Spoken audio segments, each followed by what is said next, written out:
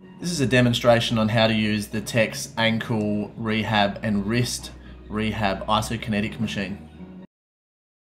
Start by adjusting the clutch key, which is found just under the pump. You can then choose what ankle piece you would like to use. For the first exercise demonstration, we're going to use the dorsal and plantar flexion ankle piece, which is found on the storage rack section just on the side of the machine.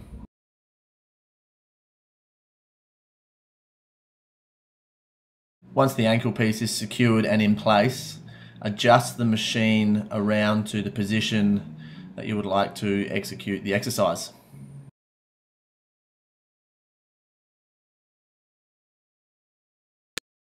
Place your foot inside the ankle attachment and secure the strap as tight as possible to minimize any foot movement. At this point, you're ready to start exercising, and you should be ready to go into the plantar and dorsiflexion movements.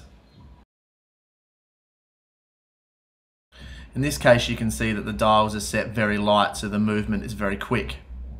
From there, we'll change the left side dial of the resistance setting, making the plantar flexion movement much more difficult. We'll now adjust the right side dial, making the dorsiflexion movement much more difficult to be in line with the plantar flexion movement. With the manual dial resistance, you're able to change the resistance on opposing movements. As a trainer or a therapist, the options are virtually endless with what type of dials and resistance settings you would like to choose.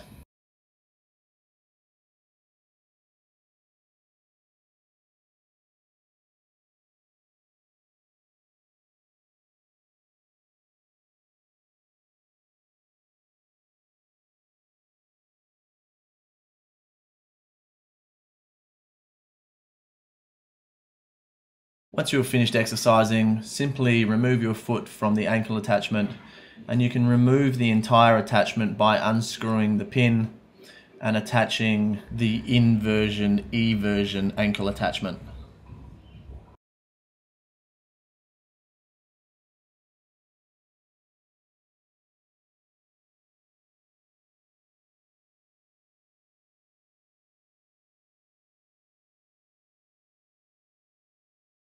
To set up the inversion eversion attachment, tilt the clutch key back to around 35 to 45 degrees. Adjust the machine around to where the patient is sitting and put the foot again into the ankle attachment.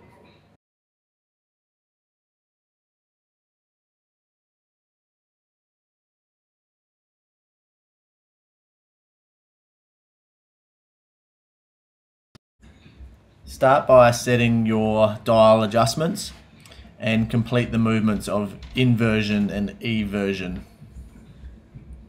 It's really important with this movement you keep your knee stable to minimize the rocking at the ankle joint. The other attachment found on this machine is the wrist attachment.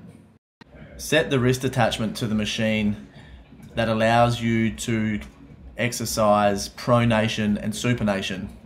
You can adjust the dials to make it, again, really heavy on one side and really light on the other, making free movement, or adjust it to be really heavy on either side to get maximum contraction with a specific movement.